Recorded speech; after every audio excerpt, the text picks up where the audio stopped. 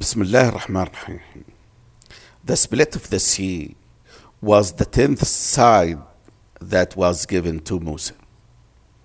That day is a famous day, a day of victory to the oppressed, a day of humiliation to the oppressors. That day is the 10th day of the first month. We Muslims still celebrating that event. We celebrate it by fasting the whole day. We call it Ashura, the 10th day of the first month of the year. This lecture will be about what happened to children of Israel and Musa and Harun in the desert of Sinai. We will start by station 1. Children of Israel, after that unique day, instead of being thankful to God, the first thing they requested from Musa is to give them an idol or statue so that they can worship and prostrate to it. They said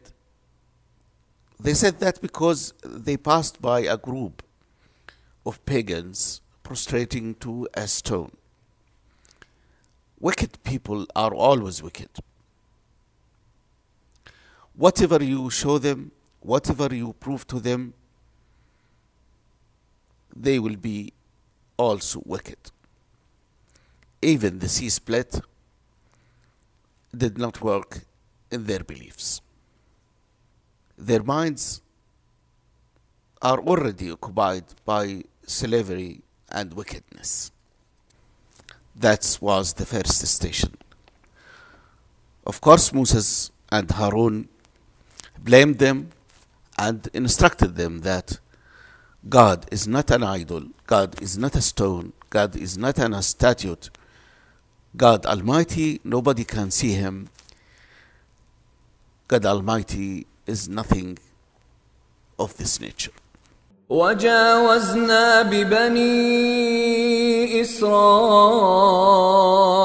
البحر فأتوا على قوم يعكفون على أصنام لهم قالوا يا موسى اجعل لنا إلها كما لهم آلهة قال إنكم قوم تجهلون.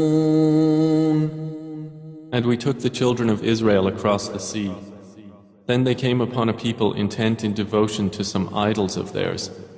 They said, O Moses, make for us a god just as they have gods. He said, Indeed, you are a people behaving ignorantly. إن هؤلاء متبر ما هم فيه وباطل ما كانوا يعملون. Indeed, those worshippers, destroyed is that in which they are engaged, and worthless is whatever they were doing. Station 2. As-Samiri. God made an appointment with Musa for 30 nights. God, for a reason we will talk about it later, perfected the 30 nights by the addition of 10 nights. So the term was completed as 40 nights. Musa gave his place to Harun among the people. Musa arrived at the appointment at the Mount Tur, في جبل الطور, Mount Tur. Allah spoke to him again.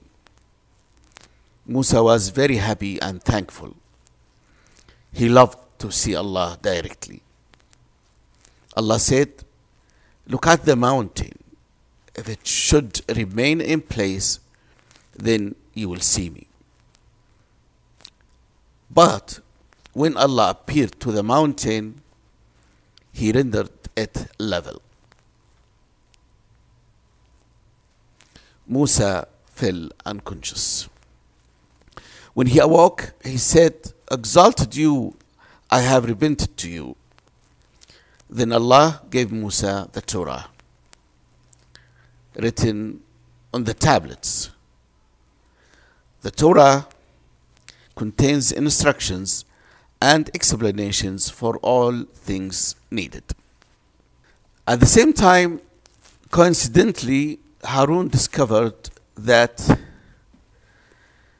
the people had thefted and stolen a lot of jewelry and golden pieces, ornaments. Those wicked people, as we said before. So he ordered the people to collect the thefted things. Most of it was golden. The Samiri took advantage and asked them in secret to give it to him so that he can make a golden god for them. Now, who's a Samiri?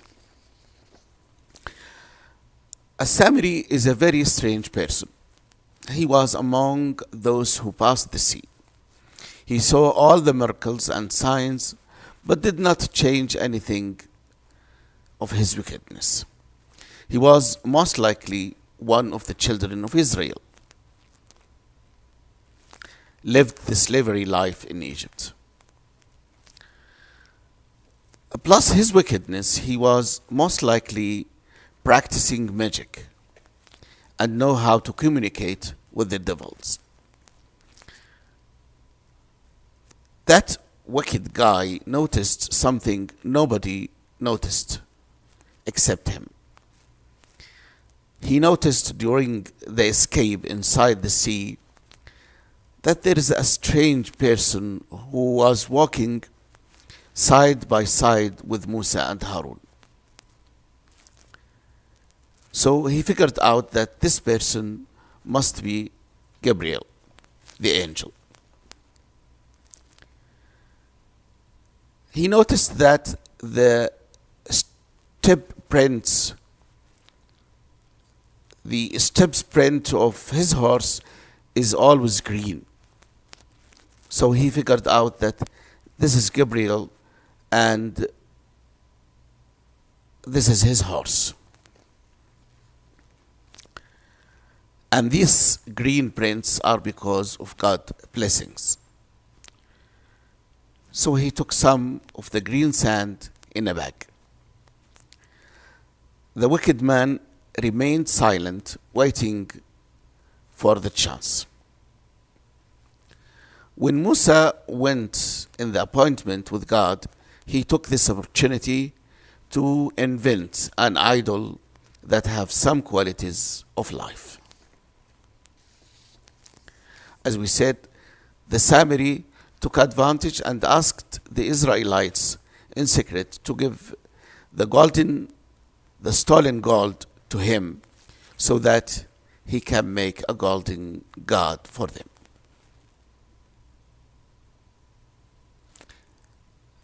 He used the stolen gold to make a golden calf that can produce a sound which is similar to the sound of of a cow or a calf. Then he told the people that this is the true God that gave Moses the miracles and the signs. And he is the one who called Moses for the appointment. But Moses lost the way and he went astray. He doesn't know how to find God. This is God. So he told them that Moses is searching for God while God is here. This plot succeeded. Most of the people believed him, started worshipping and prostrating, etc., etc.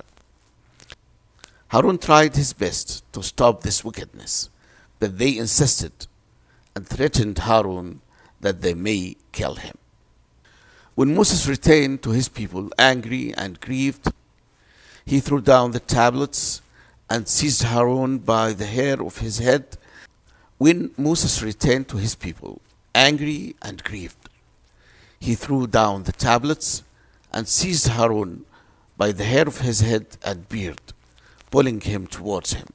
But Harun explained the issue to Musa and told him that the wicked people were about to kill him, and there was only two choices in front of him: either wait till Musa returned or to split the people to two groups by taking the good doers away from the wrongdoers towards the Mount of Tur. Musa was convinced by this, was convinced by Harun's excuse, went to the golden calf, destroyed it, put it in the fire, then threw it as ashes into the sea so that nobody can trace it anymore. Musa alayhi salam dealt with the golden calf trial as follows. The calf worshippers should kill each other. A Samiri should leave the congregation and live isolated. But because of God's mercy, the Almighty forgave this sin that they may repent and regret and return to the right path. وواعدنا موسى 30 ليلة وأتممناها ب10 فتم ميقات ربه 40 ليلة وقال موسى لأخيه هارون اخلفني في قومي وأصلح ولا تتبع سبيل المفسدين. And we made an appointment with Moses for 30 nights and perfected them by the addition of 10. So the term of his Lord was completed as 40 nights. And Moses said to his brother Aaron, "Take my place among my people, do right by them, and do not follow the way of the corruptors." ولما جاء موسى لميقاتنا وكلمه ربه قال رب أرني أنظر إليك قال لن تراني ولكن انظر إلى الجبل فإن استقر مكانه فسوف تراني فلما تجلى ربه للجبل جعله دكا وخر موسى صعقا فلما أفاق قال سبحانك تبت إليك وأنا أول المؤمنين. And when Moses arrived at our appointed time, and his Lord spoke to him, he said, "My Lord, show me yourself, that I may look at you."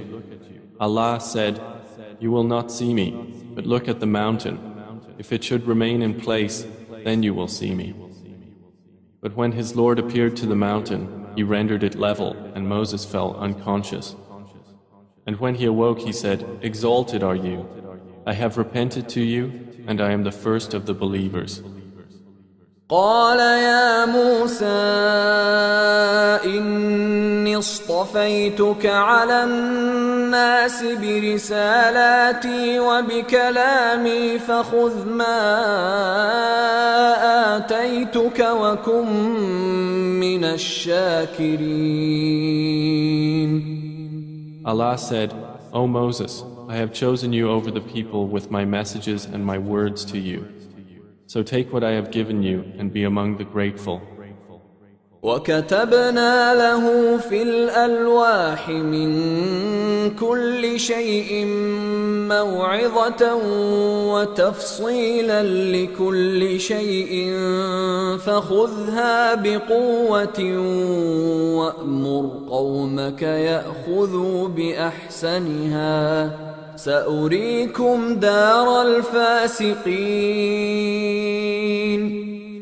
And we wrote for him on the tablet something of all things, instruction and explanation for all things, saying, "Take them with determination, and order your people to take the best of it, I will show you the home of the واتخذ قوم موسى من بعده من حليهم عجلا جسدا له خوار ألم يروا أنه لا يكلمهم ولا يهديهم سبيلا اتخذوه وكانوا ظالمين. And the people of Moses made after his departure from their ornaments a calf, an image having a lowing sound. Did they not see that it could neither speak to them nor guide them to a way? They took it for worship, and they were wrongdoers. ولما سقط في أيديهم ورأوا أنهم قد ضلوا قالوا لئن لم يرحمنا ربنا ويغفر لنا لنكونن من الخاسرين. And when regret overcame them and they saw that they had gone astray, they said, "If our Lord does not have mercy upon us and forgive us, we will surely be among the losers." ولما رجع موسى إلى قومه غضبان أسفا قال بئس ما خلفتموني من بعدي أعجلتم أمر ربكم وألقى الألواح وأخذ برأس أخيه يجره إليه قال ابن أم إن القوم استضعفوني وكادوا يقتلونني فلا تشمت بي الأعداء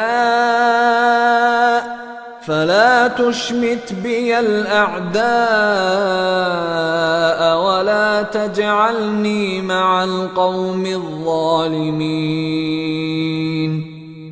And when Moses returned to his people, angry and grieved, he said, "How wretched is that by which you have replaced me after my departure? Were you impatient over the matter of your Lord?" And he threw down the tablets and seized his brother by the hair of his head, pulling him toward him. Aaron said, "O son of my mother, indeed the people oppressed me and were about to kill me. So let not the enemies rejoice over me, and do not place me among the wrongdoing people." قال رب اغفر لي ولأخي وأدخلنا في رحمتك وأنت أرحم الراحمين. Moses said, "My Lord, forgive me and my brother and admit us into your mercy, for you are the most merciful of the merciful." إن الذين اتخذوا العجل سينالهم غضب من ربهم وذلة في الحياة الدنيا وكذلك نجزي المفترين. Indeed, those who took the calf for worship will obtain anger from their Lord and humiliation in the life of this world. And thus do we recompense the inventors of falsehood. Musa chose 70 men among his people. He took them to the Mount of Tur to give them the Torah tablets. Those 70 men were the best of his people, but still they are wicked. When they reached the Mount Tur, they asked Musa a wicked question. They said, "Let us see Allah directly, otherwise we will disbelieve you." Period. Musa chose those 70 men to upgrade them, to show them the bounty of Allah, to make them partners in the rewards of God. But the wicked people, the ex-slaves, thought that Musa and Allah are desperate for them and for their help. God sent to them an earthquake. It killed them all. Musa prayed to Allah to have mercy on his people. Allah again, as usual, listened to Moses, listened to his prayers, and revived them all. Then he gave them the tablets which contain the covenant, the 10 commandments, and the law. واختار موسى قومه 70 رجلا لميقاتنا فلما أخذتهم الرجفة قال رب لو شئت أهلكتهم من قبل وإياي أتهلكنا بما فعل السفهاء منا إن هي إلا فتنتك تضل بها من تشاء وتهدي من تشاء أنت ولينا فاغفر لنا وارحمنا وأنت خير الغافرين.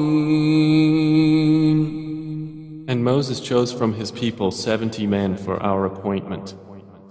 And when the earthquake seized them, he said, My Lord, if you had willed, you could have destroyed them before and me as well. Would you destroy us for what the foolish among us have done? This is not but your trial by which you send astray whom you will and guide whom you will. You are our protector, so forgive us and have mercy upon us, and you are the best of forgivers. Musa and Harun gathered the children of Israel, gave them the Torah and took the covenant from them. But the wicked people were hesitant. God took a mountain of the ground, put it above them like an umbrella, then asked them to follow the covenant. They prostrated to God, but tilting their heads to watch the mountain. Finally, they agreed for the covenant, and they took the tablets. God divided Israelites into 12 tribes. 12 tribes, 12 descendants. For each son of Jacob, there will be a tribe called after his name. The details of this division will be discussed later. Moses' people implored him for water. God inspired to Musa to strike a certain stone with his staff. 12 springs gushed forth from it. Each tribe had its water spring. During the travel of the 12 tribes, God shaded them with clouds. For food, God sent down upon them 2 types of food, manna and quails, al-man was-salwa, which must be the best food for human being, since it is the choice of their Creator who knows the best about their needs and their physiology. All these are bounty of God because of His mercy to Moses and his people. But the wrongdoers, the wicked people, the ex-slaves, wanted the food that they used to eat at the days of slavery at Egypt. They said to Moses, "We can never endure one kind of food. We want green herbs, cucumbers, garlic, lentils, onions." Musa said, why would you exchange what is better for what is less? But they insisted on their demands. So he instructed them to go to jihad, to liberate Palestine from the oppressors, working for themselves and for the Pharaoh. But again, the wicked people, as expected, refused that. But as expected, the wicked people as expected, refused that offer. But the wicked people, as expected, refused the offer. وإذ قلتم يا موسى لن نصبر على طعام واحد فادع لنا ربك يخرج لنا مما تنبت الأرض من بقلها وقثائها وفومها وعدسها وبصلها قال أتستبدلون الذي هو أدنى بالذي هو خير اهبطوا مصرا فإن لكم ما سألتم وضربت عليهم الذلة والمسكنة وباءوا بغضب من الله ذلك بأنهم كانوا يكفرون بآيات الله ويقتلون النبيين بغير الحق ذلك بما عصوا وكانوا يعتدون. And recall when you said, O Moses, we can never endure one kind of food. So call upon your Lord to bring forth for us from the earth its green herbs and its cucumbers and its garlic and its lentils and its onions. Moses said, would you exchange what is better for what is less? Go into any settlement and indeed you will have what you have asked. And they were covered with humiliation and poverty and returned with anger from Allah upon them. That was because they repeatedly disbelieved in the signs of Allah and killed the prophets without right. That was because they disobeyed and were habitually transgressive. Some people in Palestine heard the news of Musa and Harun. They rejoiced and became very happy that Musa could come to their land and liberate it from the oppressors. Two men from a Palestine town went to Musa to meet the Prophet of God and to declare their belief and to tell Musa and the people around him about the happiness of the oppressed people everywhere because of his victory against the Pharaoh.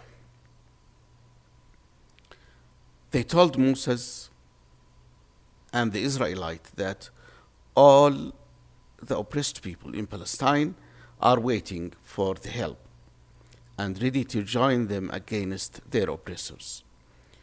What they need is only to declare jihad.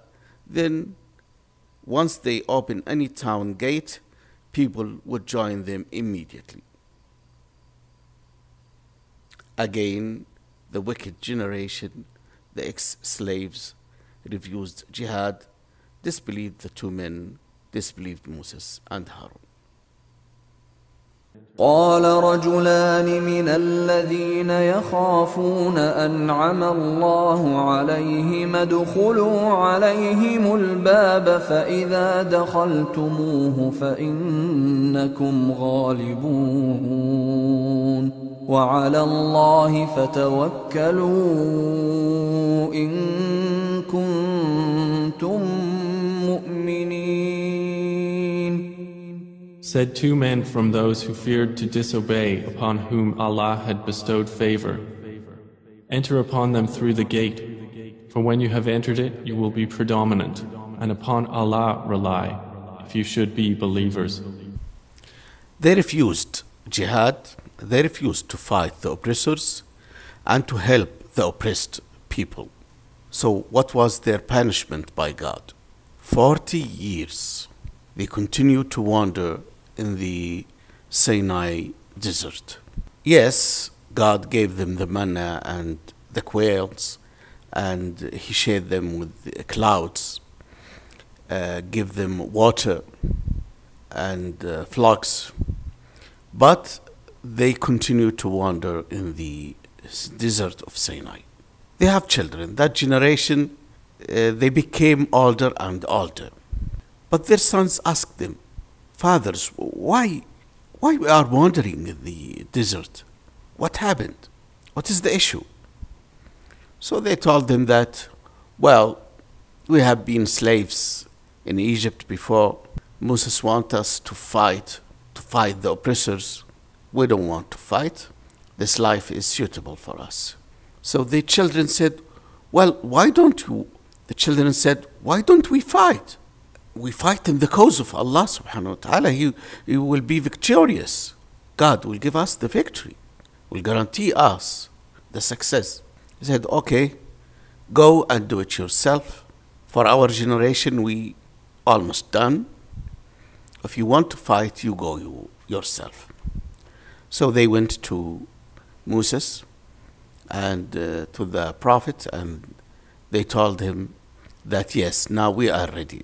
At that time, Harun was already dead in his grave. Moses gathered them, chose an army out of them, made the training, and made all the arrangements to start liberating Palestine villages and towns from the oppressors. People in Palestine were very happy when they heard this. So they were waiting for the liberation. But Moses died in Jordan at the borders with Palestine before his army enters Palestine. The rest of the story will be given in other episodes, inshallah.